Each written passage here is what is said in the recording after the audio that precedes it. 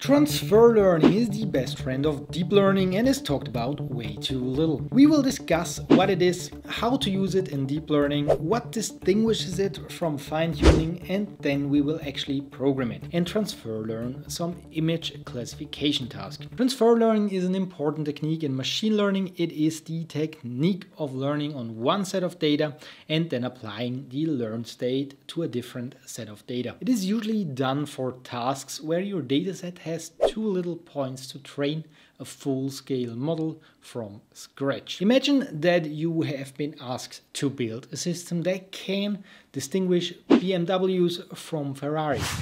This could be anything from photos, videos, etc. In doing so directly, you would need to have tens of multiple hundred thousands of images of BMWs and Ferraris. And I mean, what about Hondas or Hondas in snow or, well, a cat in the snow?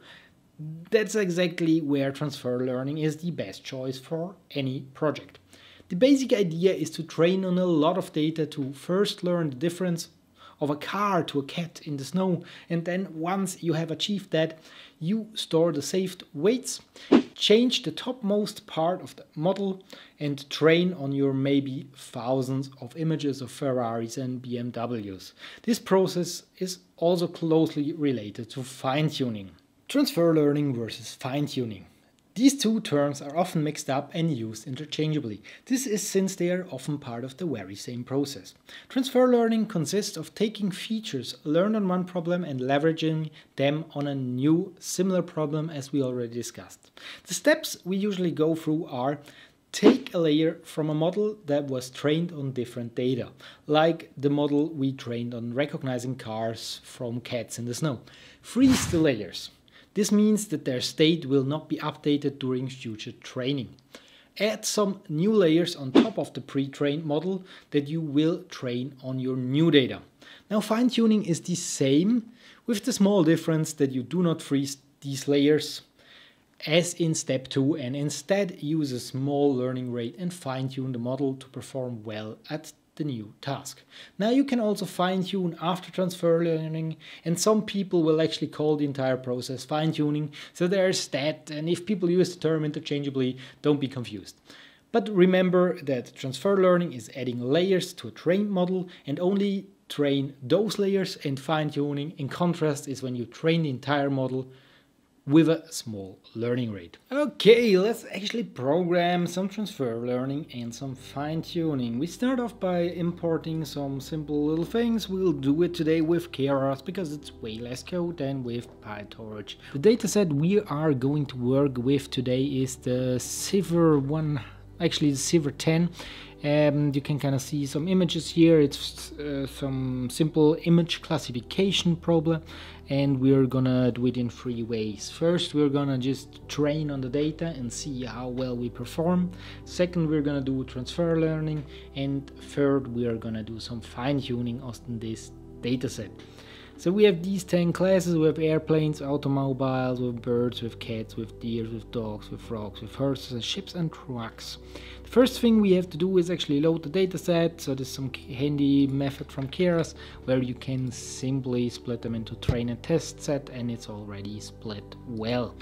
Just to show you some examples how something looks when you put it into a resolution of 33 by 33. Probably a frog, I don't know, it is like a truck. Maybe also a truck or a car in that sense, animal again and a car again.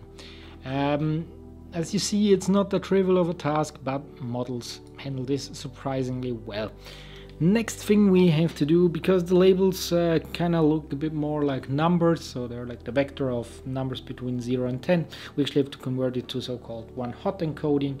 That simply means that you basically go from something like, like 7, you go to 0000001, and let's assume there are more zeros. So right, one-hot encoding. If you know what that means already, else maybe look it up. This is bad and this is not really gonna work that well. We're mostly considering an example where we have too little data to completely learn image classification from.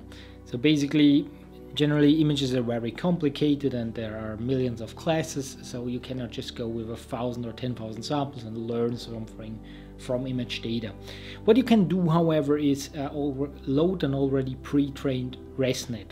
This is this one. As we already discussed, we have 10 classes with an input tensor of size 33 by 33 by 3, which mostly means that it's 33 pixels by 33 pixels, and there's a channel of colors, and generally color channels are well free, so you have a red, a green and a blue. For the first example, where we do not do fine-tuning and we do not do transfer learning, we simply call the ResNet architecture and we initialize the weights to none, which means random initialization as it usually is done. Then we make the layers trainable, which you don't necessarily need to do. I just want to make it very explicit here. What we then do is build a simple Keras model, and what we give it is the ResNet. As you see, we loaded it off the top. That means it's the entire ResNet model, which is like a state-of-the-art image whatever model, so you can use it for classification or description and many more things that you do with images. Then we wrap it into some Keras, so this basically just creates a simple Keras model. You feed all the layers that the ResNet 50 has, which will be, well, let's actually check that shortly for you. So it has an input layer, then it has a lot of 2D convolution, batch normal, a lot of complicated things and tons of layers. So this is a very complicated model in that sense. It's the ResNet 50, so it's not the most complicated or the most state-of-the-art, it's just like something you can work with. Then we put on top of it, we put a dense layer. This flatten simply converts the dimensions of the image again back to a flat, well, list of numbers, and then we put the amount of classes, which is 10, and the softmax, which is simply a classification head as it is called. Then we compile the model. We simply use an atom and a categorical cross entropy and accuracy because we don't care so much. So we fit the X train and the X train and the Y train for 3 epochs, and what we see here, the accuracy is starting off pretty bad and it will go to around 0.2. I'll show you the results later on. Now what you've all been waiting for, let's do some transfer learning again with the same architecture. It's pretty much the same code as above, so I will not go through it as detailed, but the things you may notice here is we are initializing the weights not anymore randomly, but with the so-called ImageNet pre-trained weights. This means this model has already been trained by someone else for us and we can use it now. So it's already very good at classifying images in general. Now the other thing, as we already pointed out, transfer learning, usually you freeze all the layers, which translate into Keras by making the layers trainable equals false, so they will not be trained during training. Then we again open the same architecture we did before. We add all our layers, we flatten, blah blah blah, and we only are going to train 3 layers or whatever, and we are not going to train all the layers in here. This is the main difference to this model, where we set everything to trainable, so it also takes a long time to train. So we see here 14 minutes or something per epoch. If we compare this to this model here, take some seconds, we see that the epoch time is only about like 3 minutes, which is already a big advantage of transfer learning. You will have to use way less training time, you'll have to use way less data, and additionally your performance will be way better. As we see here, we already start off with like 40% accuracy, where if we go back up there, we saw that it was around 20% when we started off. Now you know what transfer learning is and you know what normal training is. Let's actually also do fine-tuning. As we already mentioned at the beginning of this video, the main difference is that instead of freezing the layers here, you make the entire model trainable, but instead of starting from random weights, you also start from pre-trained weights as we did in the previous model. The rest of the architecture is all the same, with one small difference, that you usually use a bit of a smaller learning rate here than you use above. Why is that? Because here you already have somewhat sensible states of the layers, and as you know, the longer you train the model, usually you will need less learning rate because your weights need less updates over time, or less strong updates to get better. And this is exactly why fine-tuning is usually done with a smaller learning rate. For the finishing, let's now actually look at the results.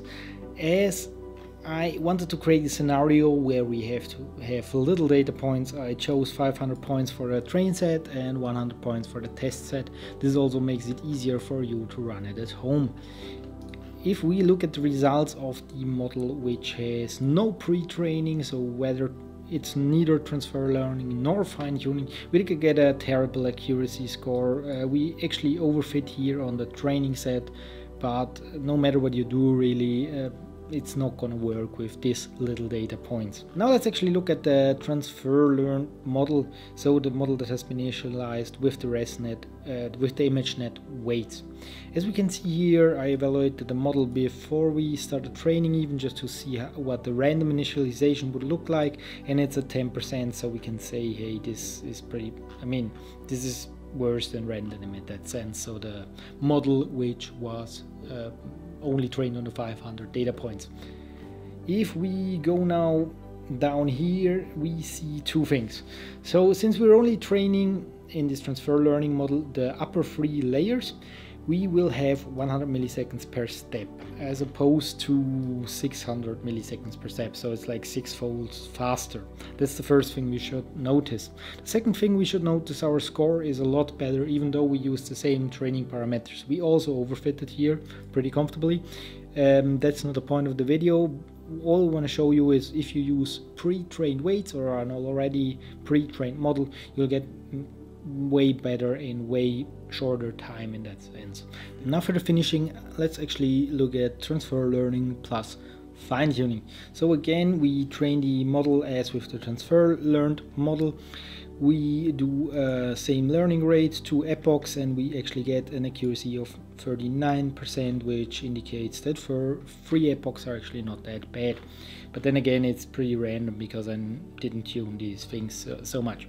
Anyway, what we then do is we set the layers to trainable. We take let's say slightly smaller learning rate, and we train for 1 more epoch. And what we can see here, apart from that it again took longer, and here it was 6-fold faster, so again, if you only train fewer layers, you'll be faster. You will actually have a slightly higher accuracy score than if you've just trained for 3 epochs, as with this example. And this goes to show that it can be very valuable to also consider fine-tuning a model instead of simply using transfer learning. One last thing that I wanted to discuss is what you can actually do, as you've maybe noticed here, since you in the especially transfer learn way, you only train the last some layers and freeze this first part. You can actually embed your training samples. What does this mean? So imagine you take your training sample at position 0, your first training sample, you throw it through ResNet, and what you'll get at the end is the size of the last layer of ResNet. So this will be some vector, let's say 256 something, whatever. And you can then store this vector and make a new data set with these embedded samples, and then just continue training with them instead of having to, initialize this model every time, and it just creates a lot of overhead that makes you slower. And this was it with me for the week. Make sure to recommend this video to the mighty YouTube algorithm by leaving a like and clicking on that subscribe image of me coming up right now.